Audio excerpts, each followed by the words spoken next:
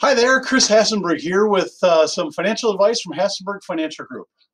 Question for you today. Are you a leader or are you a follower?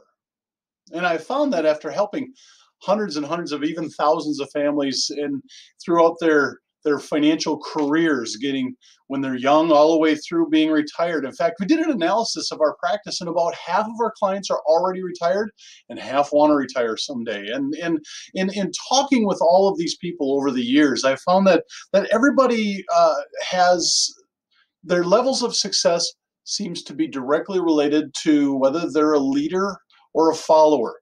Do they plan out their days? Do they plan out their years? Do they plan out their life? Or is life taking them down a road and they're just following to whatever life throws at them? And so that's the question that I have for you is, are you a leader or are you a follower?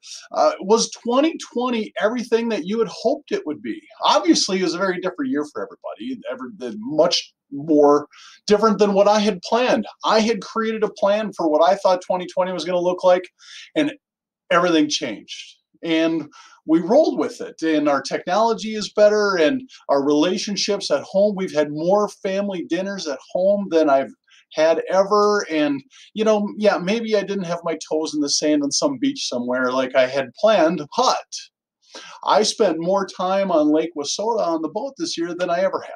And so the question is, what does 2021 look like for you?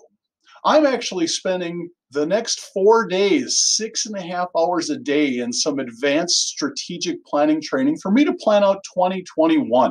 And planning out a lot of things, it's not just about business.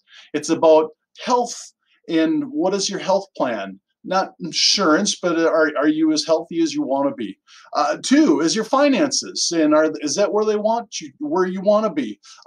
Your relationships. What experiences do you want to have in 2021? So as we're approaching the end of the year, I just want you to think about these kind of things and really bring it down to, if you're trying to figure out how do we simplify, what should we do?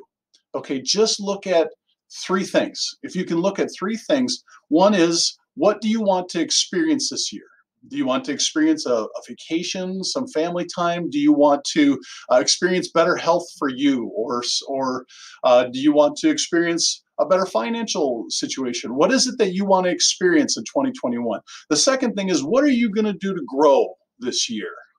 Part of the time that I had this year, I actually downloaded an app on my iPad and I started playing a bass guitar.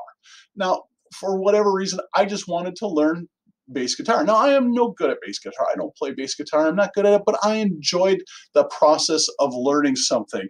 What do you want to do in 2021 to grow? And then the last is contribution. So if there's three, what do you want to contribute to the world? What do you want to contribute to make the society a better place, if that's something that you even want to do? So just three things. One, what do you want to experience? Two, what do you want to grow? And how do you want to grow? And three, what do you want to do to contribute, and so on. So if you want to share these things with me, feel free to send me an email on the things that you want to do in 2021, that you want to experience, and how you want to grow, and on what you want to contribute. If you want to share those with me, I'd be more than happy to discuss them with you. So financial and guidance to help you enjoy life more is what we do here at Hassenberg Financial Group. Consider us a resource. Please feel free to give us a call about anything, whether it's planning things of this nature, or whether it's your personal finances and taxes, estate planning, exposure to long-term care, investments, whatever it is that you have, we are here to help. Again, if you have any questions, give us a call, 715-839-6566. And as always, be well. Take care. Bye-bye.